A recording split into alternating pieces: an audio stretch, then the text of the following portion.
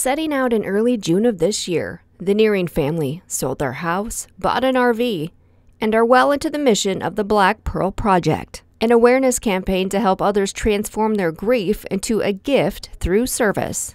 The project entails running to every U.S. Capitol building in the lower 48 states and moving in memory of someone every day. And it's been an eventful and wonderful adventure. We have little miracles every day.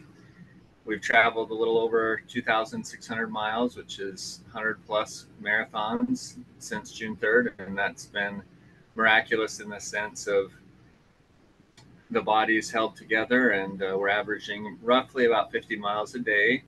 We've met hundreds of people in person, and it's been wonderful to talk to. The whole adventure so far has just been quite amazing and miraculous. Difficult in some ways, for sure, but we knew that was going to be difficult coming into it. The Nearings lost their daughter Lily when she was 13 years old in a car accident.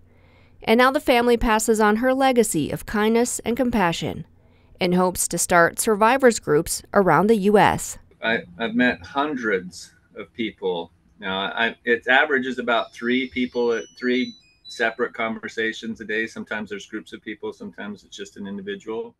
We're making records of them. I take a selfie with them and send them a text, so I have a running string of their photograph and their name. So it's a way to kind of keep track, and I try and keep a daily journal of these individuals along the way.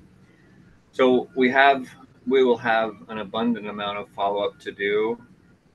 Yeah, that's my favorite part of this, is just meeting other people. We always said, like, you don't ever want to be part of this club of, losing a loved one, but it's just that automatic connection and bond that you have. Josh gives a shout out to Mike, the owner of the Black Hills Running Company, who outfits him with new shoes for his journey. I mean, it's the equivalent of like 10 grand or more in shoes that he's providing. So it's a big. That's a big chunk. Yeah, so Josh and Stacy, when I first opened the store, they came in, they loved the store, and we just continued to build that relationship through the store.